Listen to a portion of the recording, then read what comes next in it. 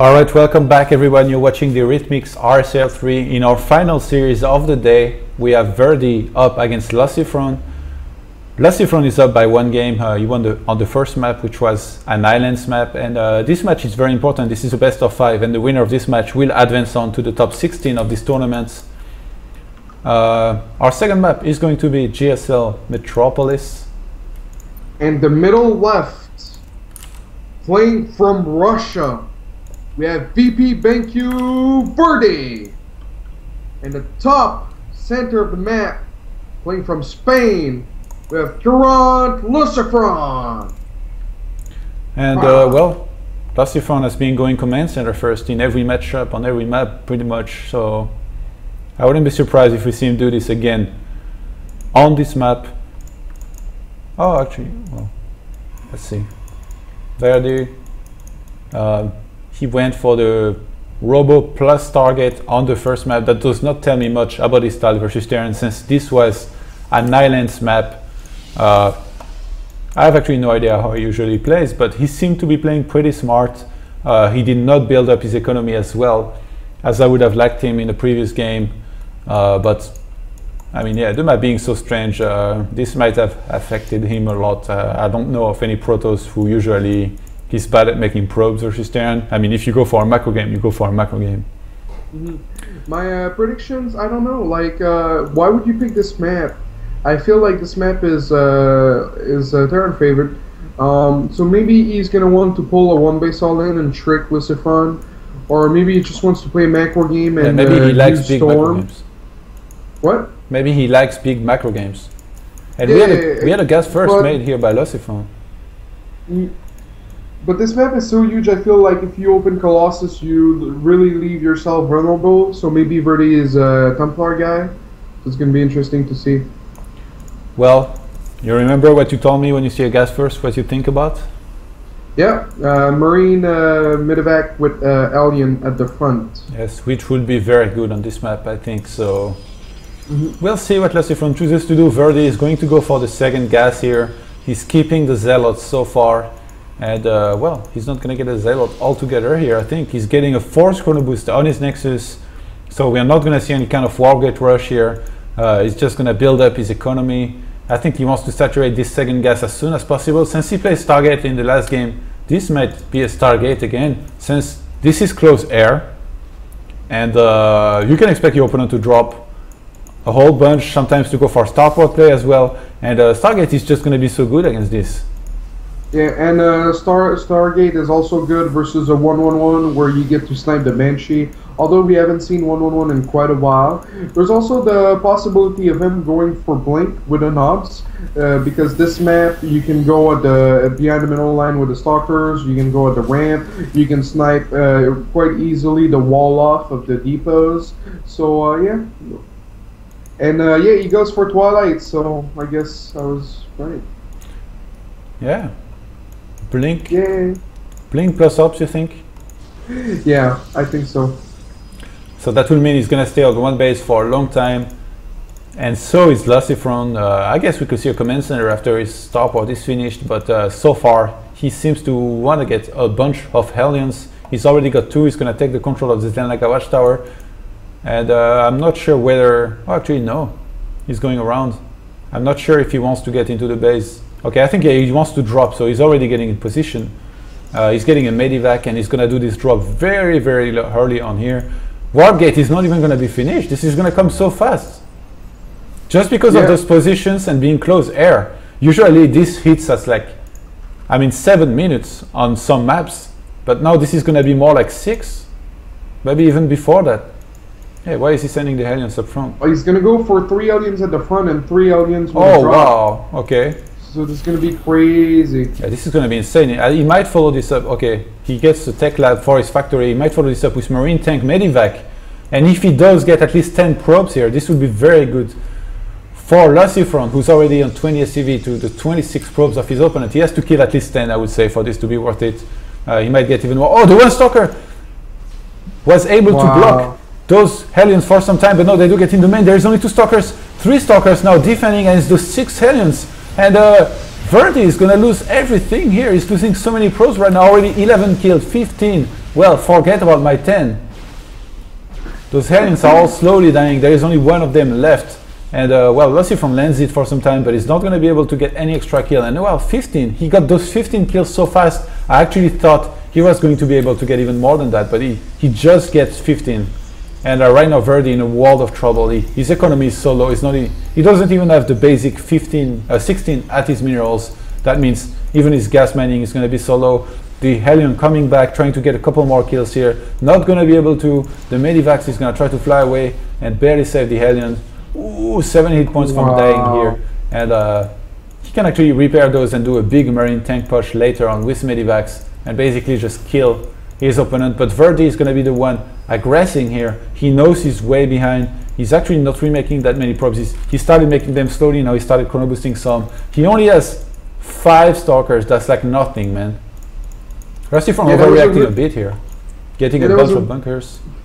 That was really an amazing build by LucifroN. Really, I've never seen that quick of a alien push before. I mean, it was almost well defended by Verdi, and now LucifroN in such a good position to defend with siege and 2 tanks.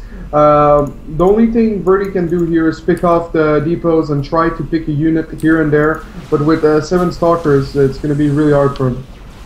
8 stalkers. And yeah, LucifroN is being very cautious about this, not rushing in with his tanks, leapfrogging very well, so that if Verdi was to blink up, 2 of those tanks will be attacking. And yeah, Verdi is not being very careful here, taking a lot of extra damage on the stalkers. I wouldn't be surprised to see a Dark Shrine here, especially since he already has his Robo. And well, okay, I think LucifroN might be anticipating this, and right now he's getting a tech lab on his starport, and he's going to be getting a Raven most likely, maybe anticipating those DTs. I don't think he's going to go for the Banshee against those Blink Stalkers plus Observer. And well, Verdi is going for the Robotics Bay. LucifroN scans immediately, so I will, like, I mean, if I was Verdi here, I would cancel and make a Dark Shrine. Just because if your opponent knows that you're going for Colossus, this seems so much worse. But well, you see, LucifroN is already swapped his starport here, and he's gotten a reactor for it. So he actually made the tech lab for the barracks earlier. Yeah. So I'm not sure whether he was planning to get a Raven or not, but he's going to be able to start Viking production even before the first Colossus starts, which is huge. It's very, very, very good for him. I mean, I would have liked LucifroN to get a Raven just for the PDD. You know, Verdi is so stalker heavy that the PDD would have paid off like so good for when LucifroN decided to attack. But he just wanted to get a stem quickly and start making Marauders, which are equally as good, you know, versus stalkers. So. Yeah, because he was already safe against Colossus. He has siege tanks. He already has 3 of them, so you don't need to rush for those Vikings as much, especially since the tech of Verdi was like very late. And he doesn't have a great economy either. And Verdi is going to add another robotics facility here. Okay. Wow. I'm not sure what to say about this. I think he might just want to pump out a lot of Colossus, maybe 4 or 5, and then hit a big timing here. It used to be a thing, really, a year ago, to go double Robo Colossus versus Terran. Yeah. But then Terran started to be really aggressive, and Protoss just died, so... Okay, I just thought about something different. I thought that maybe he was thinking his opponent was going mech. I can switch to Robo is really good because you get a lot of Immortals and Colossus, and then you move around a lot. Mech army is very immobile usually, but that's not it, because he saw the 2 barracks and he saw the tech lab upgrading something in one of those barracks, so he knows this is not mech. Yep. So yeah, I really don't understand what exactly he's planning for here. Maybe you think his only option is to make like 5 Colossus and to kill Bio before all his Colossus die, you know? Well, we'll have to see, I guess. LucifroN right now, he just got combat shields, he's upgrading concussive shells, and he's actually going to make a lot of Maulers because he's on 2 tech-lad barracks, 1 reactor 1, and he might hit a big timing here knowing he's ahead. This might be what Verdi is anticipating, a big 2-base timing. Maybe he knows that his opponent think he's ahead and he wants to hit this 2-base timing, so he wants to get as many Colossus as possible and just get a very good fight, basically. have too many Colossus for his opponent to have enough Vikings to deal with and then repel the big attack and be ahead. LucifroN just sacked an SCV and saw the second Robo. I don't know if that's what tipped him off to start moving out and attack the Terran, or attack Verdi. But yeah, we'll see if Verdi can live this off or not. With 4 Colossus right now and a lot of Stalkers. Yeah, LucifroN is really trying to get those tanks being involved in the fights, but this is the hard part about this. He has to move very slowly. Those Stalkers are still up the ramp actually. Verdi planning some cute move here, maybe with those. He's going to be up to 6 Colossus very soon. He has to get a couple of Zealots to tank here. Having only, okay, as I say that he warps some, that's very good. Having only Stalkers would not be good against this. And LucifroN is going to set up a content down the ramp of Verdi. I think Verdi is just seconds away from engaging here. And yeah, he engaged immediately here. He should blink a couple of the Stalkers in to get some extra shots from those tanks. So far he's doing okay, but I think he's going to lose a lot more. Those Vikings are destroying the Colossus completely right now. I'm not sure if he's going to land. I think he's just going to fly away as his opponent is still able to warp. He chooses to fly away. Oh, what is this? Oh, the SCVs coming in, the Vikings landing. There's a lot of damage output right now for LucifroN, but only with 5 Vikings he decides to back off for a little bit. I really wish Verdi would have chased him, and then Verdi tries to chase him, try to track down the Vikings. Yeah. The SCVs are late to the party in this game. They came as the fight had already ended. Verdi trying to blink micro against those units in the middle of the map here. And LucifroN is going to retreat until being rejoined by those bio units. And I think we might have another wave of attack here. Whereas Verdi, he wants to start upgrading his army. He switched into full immortal mode here. He knows that making more Colossus will be useless since there is so many Vikings from his opponent, so he's just going to get a bunch of immortals. He really needs to start warping a couple of sentries and zealots to be able to have a Guardian Shield and hold here. But LucifroN is going for it right now. He scans, he sees his opponent's army, he sees his stats that it's not that big. He has 64 army supply plus about 20 SCVs here.